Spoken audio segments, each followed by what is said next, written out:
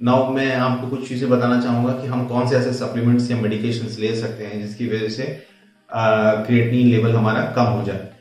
अगर जो हमारे क्रिएटिनिन लेवल्स बड़े होने का सवाल होता है किडनी डिजीज में, तो your doctors may prescribe some medication जिसकी वजह से किडनी फंक्शंस इंप्रूव ना करे बट प्रोग्रेशन रुक जाए। So these medications are routinely given specially in those patients जिसमें ब्लड प्रेशर की शिकायत हो, हाइपरटेंशन या डायबिटीज कंट्रोल करने के लिए। तो कुछ ऐसे मेडिकेशंस हैं जिनके बारे में बात करूंगा। मोस्ट इंपॉर्टेंट दिस इज के AC inhibitors. These prescribed drugs includes one of the important blood pressure medicine जो हम देते हैं like AC inhibitors, angiotensin converting enzymes inhibitors, and दूसरा होता है एंजियोटेंसिन रिसेप्टर ब्लॉकर्स। सो ये दोनों मेडिकेशंस आज के टाइम में खासकर इंपॉर्टेंट हैं, खासकर CKD पेशेंट्स में जिनमें ब्लड प्रेशर की शिकायत होती है। तो इट ऑल्सो डिक्रीजेस, खासकर angiotensin receptors blockers, it prevents the progression of the kidney damage और द किडनी डिजीज। हमने ये देखा है कि खासकर किडनी पेशेंट्स में जिनमें प्रोटीन लॉस बहुत होता है यूरिन में, उसमें angiotensin receptor blockers helps in preventing the protein leak in the urine.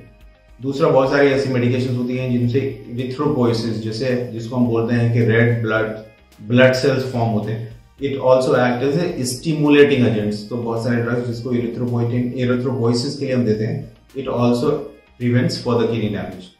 And तीसरी ड्रग्स जो हमारे बहुत पेशेंट्स को हम देते हैं, these are known as phosphate and potassium binders, जो हमारे किडनी को फर्दर प्रोटेक्ट करते हैं।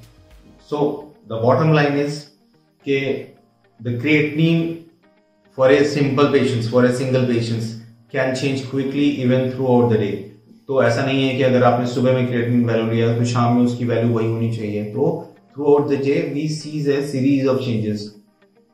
A single blood test is do not shows कि आपका क्रिएटिनिन लेवल एबनॉर्मल है या हाई है।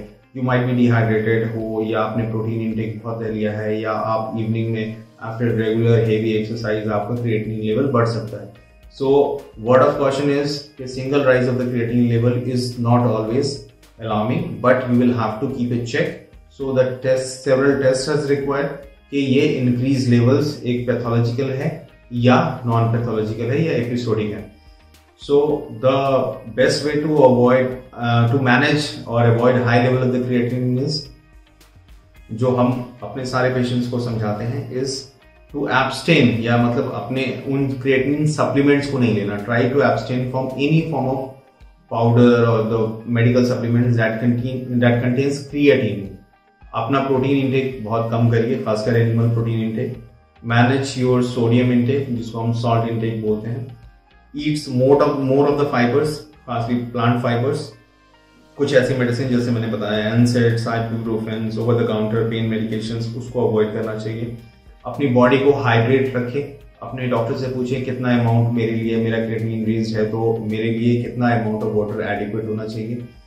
अपने फ्लूइड इनटेक को लिमिट रखें। इंपॉर्टेंट ये होता है कि we can not prescribe over hydration in patients जिनकी किडनी पहले से खराब होती है, and under hydration is always dangerous. End of course, जैसे मैंने बताया, cigarette smoking and the alcohol intake should always limited. So if you feel like ये आपको लगता है या आपके ब्लड टेस्ट ये बताते हैं कि आपका क्रिएटिनिन बहुत हाई है, तो immediately you should check for the baseline evaluations कि आपका क्रिएटिनिन की हाई होने की वजह क्या है, और अगर वो रियलिटी में हाई है, whether this is a factual rise और this is a real rise, and how much your kidneys functions, you must consult A relevant doctors जो आपको एक अच्छा सजेशन दे सके। Thank you.